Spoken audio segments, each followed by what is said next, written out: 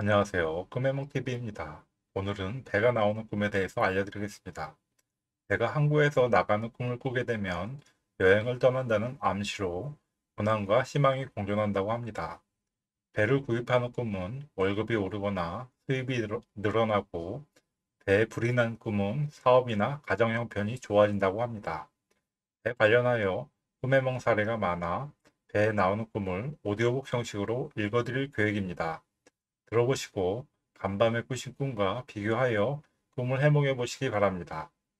자세한 사항은 더보기란을 확인하시고 궁금증은 댓글로 문의하시기 바랍니다.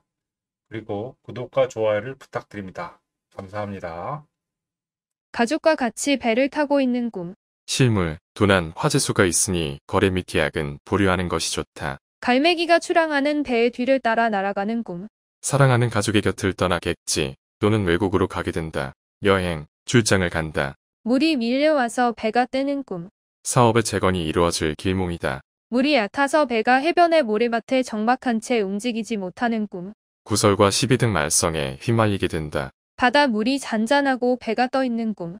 운수가 좋아져서 소원을 성취하고 성공을 이룩하게 된다. 바다에서 상어떼가 자신의 배로 몰려오는 것을 보는 꿈. 악당들이 자신의 사업에 방해를 하거나 여러 사람들의 시비를 받게 되어 어려움을 겪게 된다. 바람을 받는 돛담배가 잘 가는 꿈. 하고 있는 일이 순조롭게 잘 이루어진다. 배 가운데 돗자리를 깔고 누워있는 꿈. 머지않아 심한 중병을 앓거나 사고 또는 불행한 사태에 부딪히게 된다. 배 안에 구멍이 나서 물이 새어 들어오는 꿈. 하고 있는 일이 모두 잘 풀려 재물이 솔솔 들어오게 된다. 배 안에 물이 들어와 흥건히 고여 있으면 작업 성과가 나타나고 재물을 모으게 된다. 배 안에 돼지를 가득히 싣고 출항하는 꿈. 문턱 높은 외국 시장에 국산품을 수출하여 대단한 인기를 얻게 된다. 배 안에 물이 흥건히 고여있는 꿈. 하고 있는 일이 점차 성과를 보이기 시작한다. 배 안에 불이 붙어서 타는 꿈.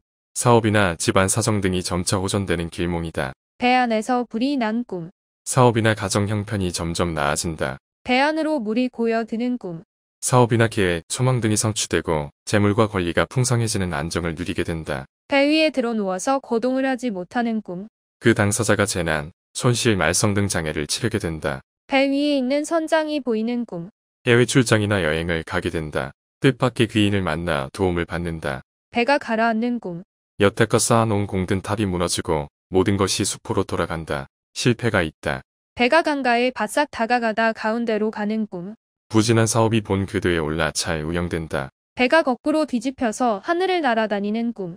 어떤 일이나 목표 또는 자신에게 비방, 반발 내지 이탈하는 사람이 나타나게 된다. 배가 뒤집혀서 공중을 나는 꿈.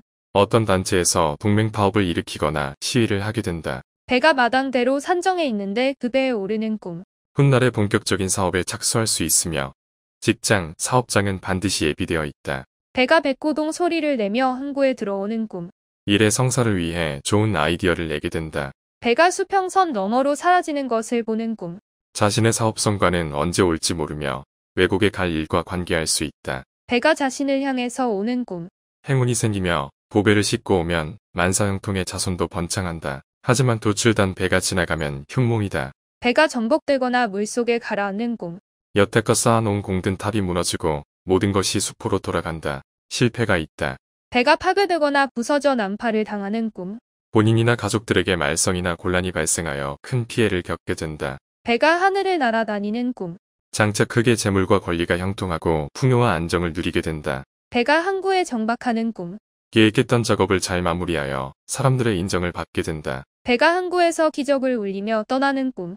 사업, 입학, 입대, 출판 등의 일이 시작된다. 배를 가르고 내장을 꺼낸 꿈.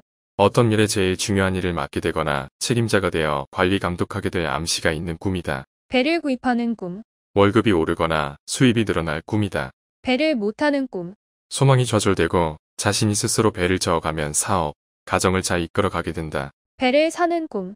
당신의 월급이 올라가거나 수입이 증가될 꿈이다. 배를 타고 가다 상어떼를 만나는 꿈.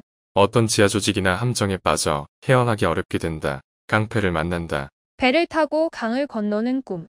지위가 상승하고 진급운이 열리며 귀인을 만나 큰 도움을 입게 된다. 배를 타고 꽃구경을 하는 꿈.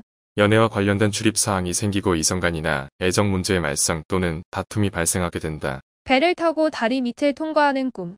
부진했던 일이나 앞길을 가로막고 있던 장애와 곤란이 타게 된다. 배에 인분을 가득 싣고 있는 꿈. 유통 및 무역업에 투자하여 엄청난 돈을 벌어 부자가 된다. 배에 타고 키 또는 선박 운전대를 보거나 붙잡는 꿈. 직업, 직장에 관련된 발전 내지 융성을 누리게 된다. 배에서 귤이 땅으로 떨어지는 꿈. 임산부는 유산을 하거나 임신 중독 및 질병으로 병원 출입이 잦다. 중단, 실패가 따른다. 배에서 내리는 꿈. 직장을 떠난다. 배에서 목재 등을 내려 쌓는 것을 보는 꿈. 재물 또는 인적 자원을 얻는다. 남을 통해서 많은 재물을 얻게 된다. 배에서 물로 떨어지는 꿈. 불안한 말썽이나 굳은 일에 부딪혀 손실과 장애를 치르게 된다. 배에서 춤추거나 노래를 부르는 꿈. 사업상 시비, 호소 등의 일과 관계가 있고 배에서 누우면 기다림이 있거나 병상에 눕게 된다. 배의 선수의 깃발이 꽂히고 자기 혼자만 탄 꿈. 가까운 시일 안에 불행한 일이 있게 된다. 배 타고 강 건너는 꿈. 높은 지위에 오르게 된다. 단, 배에 딴 사람이 함께 타고 있으면 이사를 하게 된다. 배차공이 돛담배를 타고 노를 젓는 꿈. 어려운 생활 속에 근근하게 겨우 삶을 이어간다. 일복이 있다. 불빛을 가지고 배 안으로 들어가는 꿈. 점차 경영하는 사업과 신분 및 지위의 번창, 발전과 영화로움이 따르게 된다. 사람을 배에 태우고 나루터를 떠나는 장면을 보는 꿈. 사업상의 상담이나 마음먹은 일이 시기를 놓쳐 낭패를 보게 된다. 학생은 성적이 떨어지고 장사는 물건이 팔리지 않으며 그 밖의 일이 중도에 연락이 끊어져 고심하게 된다. 배 안에 탄 사람 가운데 아는 사람이 있으면 그 사람과 이별한다. 상대방의 배를 침몰시키는 꿈. 사업에서 마지막 결단을 내려 성사시키고 세상에 공개하게 된다. 상선이나 배 안에서 식구들과 싸움을 하는 꿈이나 이와 비슷한 꿈. 실제로 한 배를 탄 집안 식구들 간에 갑론을박으로 배가 하늘로 솟는다. 상선이나 배를 적선과 해적에게 납치당하는 꿈. 사업체가 경영 부족과 자금난으로 타회사로 경영권이 넘어간다. 선박에 관한 꿈. 행운의 암시이다. 큰 바다를 유유히 항해하는 배는 가정생활이 안정되고 따뜻한 애정의 교류가 행하여지고 있다는 것을 가르쳐주고 있다. 기관, 사업체, 단체, 회사, 가정, 연락기관, 운반수단, 방도, 병력 등을 상징한다. 선장과 같이 배를 타고 항해하는 꿈. 지금까지 마음먹었던 일들이 순조롭게 풀리게 된다. 여행, 출장, 행운 등이 있다. 수많은 사람들이 배에서 내리는 꿈. 동등한 위치의 사람이 취직을 하거나 집회장에서 퇴장하는 것을 본다. 수십 척의 선박에 화물을 가득 싣고 있는 꿈. 국가의 기간 산업의 발전을 가져다주고 경영업리와 기술혁신 전략으로 신상품을 개발하여 국제시장을 점유하고 자사의 사업 성과를 올리며 국제 경쟁력 강화에 한 몫을 톡톡히 해낸다. 수평선 너머로 배가 사라진 것을 본 꿈. 자기가 시작한 일의 성과를 기다리고 있거나 외국에 갈 일을 나타내기도 한다. 순풍에 돛을 달고 배를 띄우거나 돛이 바람을 받아 펼쳐지는 것을 보는 꿈. 제반 소명사가 의도하는 대로 순탄이 성취되고 사업이 번성하며 지위가 안정된다. 순풍이 불어서 돛담배가 순항을 한 꿈. 친구나 능력 있는 사람의 도움을 받아 어려웠던 사업이 크게 번창하게 된다. 실제로 병을 앓고 있는 사람이 배를 타는 꿈. 희생불능의 중환자가 되거나 사망하게 된다.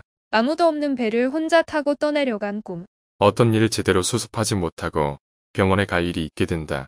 파손되어 헤엄쳐서 다른 배에 구조되는 꿈. 파산, 면직, 파혼 등에서 새로운 운세가 도래하여 호전된다. 폭풍으로 배가 뒤집히는 꿈. 작은 문제로 인해 하고 있는 일의 기반이 흔들릴 징조이다. 항구에 배가 들어오는 꿈. 일의 성사를 위해 좋은 아이디어를 내게 된다. 형제자매와 함께 배에 올라타는 꿈.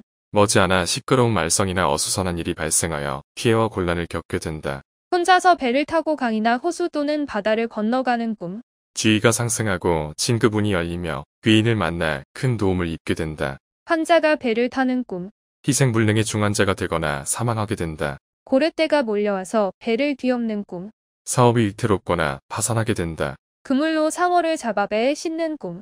태몽으로 공직에 나가 권세를 얻게 될 아들을 출산한다. 기선이 기적을 울리며 항구를 떠난 꿈. 어떤 새로운 일을 계획하게 된다. 기적 소리를 내며 기선이 항구에 들어온 것을 본 꿈. 어떤 일의 성사를 위해서 나름대로 좋은 아이디어를 개발한다. 나룻배나 보트를 타는 꿈. 단체나 직장, 회사의 일원으로 사업 연락, 목적 달성 등을 나타내는 상징물이다. 나룻배를 탈 수 없는 꿈. 소망이 좌절되고 보트를 저어가면 사업, 가정을 잘 이끌어간다. 다른 사람과 함께 배를 저은 꿈. 운수 좋을 길조이다. 닻을 올리는 꿈. 머나먼 여행을 시작할 꿈이다. 마당이나 정원에 배가 놓여져 있든지 집 마당에서 배에 올라타는 꿈. 재물이 흩어지고 말썽이나 손실 등 장애가 발생하게 된다. 목재 등을 배에서 내려 쌓는 꿈. 재물, 경력, 인적 자원을 얻는다. 물새가 배 위를 날아가는 것을 보는 꿈. 자신에게 도움을 줄 귀인이 나타나 추진 중인 일이나 사업이 번창하게 된다. 물새가 배 위에 앉는 꿈. 운세가 매우 좋아 뜻하지 않던 횡재수가 있다. 물 위에 떠 있는 배에서 향응을 베풀거나 술을 마시는 꿈. 외부에서 소식이 오거나 멀리서 손님이 오게 되든지 이사 또는 변동이 있게 된다. 배를 타고 떠나는 꿈. 인생에 있어 중요한 전환기를 맞게 된다는 꿈이다. 배를 타고 바다 또는 강을 건너가는 꿈. 높은 지위에 오르게 된다. 단, 배에 딴 사람이 함께 타고 있으면 이사를 하게 된다. 배를 타고 있으면서 해 또는 달을 바라보는 꿈. 직장운이 트이고 좋은 일이 겹치며 귀인의 도움을 얻는 등 부귀, 번성하게 된다. 좋은 일이 겹겹이 찾아온다. 배를 타고 항구에 도착하거나 입항해서 육지에 오르는 꿈. 영예와 지위에 안정과 발전이 따르고 입신, 출세의 길이 트인다. 배를 타야 하는데 그 배를 타지 못하는 꿈. 소망이 좌절되고 자신이 스스로 배를 저어가면 사업, 가정을 잘 이끌어가게 된다. 배를 타고 강을 건너가는 꿈.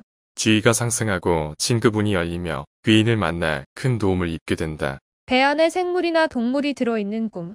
잉어나 돼지, 강아지 등을 보면 재수와 이권이 넉넉해지고 개 또는 송사리, 큰 개 등을 보면 예기가 불순해지고 세찬 바람이 불게 된다. 배에 구조되는 꿈. 어떤 회사의 협조를 받아 희망이 되살아난다. 배에 물이 들어오는 꿈. 사업을 하고 있는 사람이 이와 같은 꿈을 꾸었을 경우는 사업상에 약간의 손해를 본다. 아버지를 도우면서 배에 타는 꿈. 직장이나 신분상의 영예로움 및 진급이 따르게 된다. 애인과 둘이 배 타고 가는 꿈. 직장, 사업 등과 관련된 변동이 발생한다. 여러 사람들이 어울려 함께 배에 승선하는 꿈. 이익과 권리가 늘어나고 소망이 이루어지며 이사나 직업상의 변동이 발생한다. 이삿짐을 배에 실어 나르거나 물을 건너 옮기는 꿈. 손재와 말썽이 생기고 불행한 일이 빚어지는 흉몽이다. 자기가 타고 있는 배가 침몰한 꿈. 하고 있는 일이 흥하고 금전이 늘어날 꿈이다. 자동차, 배, 비행기 등의 운전수에 관한 꿈. 지휘자, 책임자, 회사의 사장을 의미한다. 자신이 배와 함께 물에 빠져 거의 바다 밑까지 가라앉으려 할 때 돌연부두에 닿은 꿈. 재난 중에 낯선 사람의 도움을 받게 될 좋은 상서이다. 항구를 보는 것은 장사가 잘 되고 또 당신이 세상의 이름을 날리게 된다. 자신이 선장이 되어 배를 타는 꿈. 부귀공명해지고 조직의 장이 되어 휘하의 부하를 많이 거느리게 된다. 자신이 탄 배나 차가 다른 것과 충돌하는 꿈. 현재 근무하는 직장, 기관, 가정에서 이로운 변화가 온다. 정반대로 교통사고 등의 돌발 사태로 신변의 위험이 오거나 수표의 부도, 갑작스런 재난을 만나게 된다. 큰 애군이 닥친다. 작은 배에서 큰 배로 한 걸음으로 올라가는 사람을 보는 꿈. 작은 기업에서 큰 기업으로 전제, 승급 등이 있게 된다. 파도를 타고 항해하는 배가 위태롭게 보이는 꿈. 밀어닥치는 인사사고로 인하여 조직과 기업체가 휘청거린다. 실패가 있다. 배꿈해몽 영상을 끝까지 시청해 주셔서 감사드립니다. 다음 영상도 많은 시청 바랍니다. 감사합니다.